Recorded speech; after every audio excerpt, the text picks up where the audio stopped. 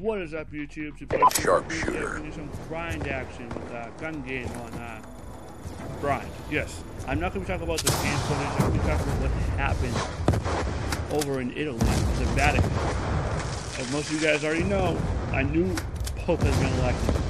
The 117 cardinals that went into conclave, 2 didn't show, decided not to go, but 117 cardinals voted for a new pope.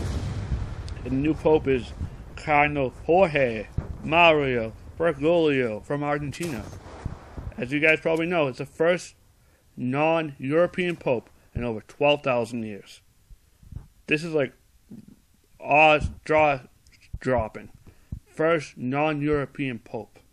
This position to be the top of the Catholic Church has been held by a European for over 12,000 years. Pope Bergoglio is a predecessor of Pope Benedict XVI that resigned. Benedict XVI resigned on February 28th, as you guys all know. That's crazy. People are like, oh, the Pope shouldn't retire. If I was a Pope and I was 86 years old, I'd retire too.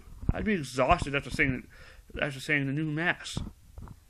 Props to Benedict XVI for doing a great job as the Pope of 2.1 billion Catholics. I want you to name another guy or a person that has control or has to monitor over 2, let alone 1 billion people. That's over 86 years old. Can you name one? I don't think you can. So the Pope has a huge job, and the cardinals have to elect another cardinal to become the greatest pope, well, not the greatest, but like a pope to run the Catholic Church. As you guys know, this Cardinal Bergoglio is is 76 years old. You can't be elected pope. You can be a cardinal, but you cannot be elected pope after 80. If you hit your 80th birthday, as I stutter here. It's crazy. I just can't believe it's a non-European pope. And all these popes, all these cardinals that were in the conclave were either enshrined by Pope Benedict XVI or Pope John Paul II, because Pope John Paul was from 1979 to 2005 before he passed away, and Benedict was 2005 to 2013. And Francis is Pope Francis is his name that Bergoglio chose. So I just can't believe it. I really can't believe it.